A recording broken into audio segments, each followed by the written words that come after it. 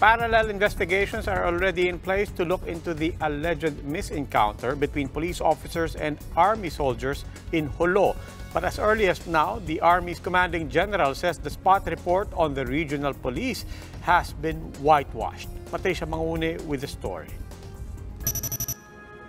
The Philippine Army has given the fallen soldiers arrival honors at the Villamor Air Base. The ceremony was led by Philippine Army Commanding General Gilbert Gapay, while families of the fallen soldiers were also present to mourn the death of their loved ones. The 4 slain soldiers were intelligence operatives of the Philippine Army. They were identified as Major Marvin Indamog, Captain Erwin Managelod, Sergeant Jaime Velasco, and Corporal Abdal Asula. They were tailing unsuspected terrorists who were possibly bombers in Jolo, Sulu at that time of the shooting. Lieutenant General Gapay is enraged by the incident, which he touts as a murder, since the soldiers did not fire any weapons.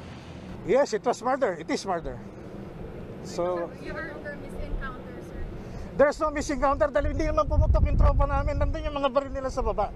And they know these are PNP personnel. That's why kung may misencounter, nagkaputukan, palagay niyo walang tatamaan na PNP. So, there was no misencounter here. It was a rub out. Gapay also thinks that the spot report of the Bangsamoro Autonomous Region's Police Regional Office was whitewashed. With this, he demands accountability from the 9 police officers involved and wants the municipal director of the Jolo Police Station and the provincial director of Sulu relieved from their posts. I was enraged by what I read from that spot report.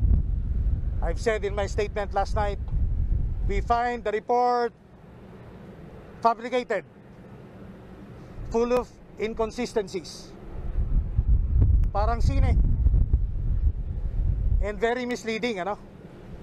It was Monday afternoon when the soldiers were flagged down on board their vehicle upon passing by the Jolo Police's checkpoint. After introducing themselves and fleeing the checkpoint, the police chased and fired at them.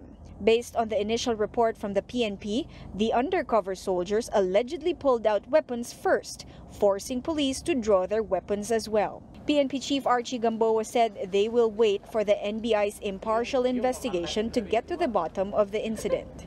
Whatever would be the findings of the National Bureau of Investigation, the Philippine National Police and the Armed Forces of the Philippines will together embrace whatever the recommendations. If ever there are charges that would be filed, then the Philippine National Police would always be open to it.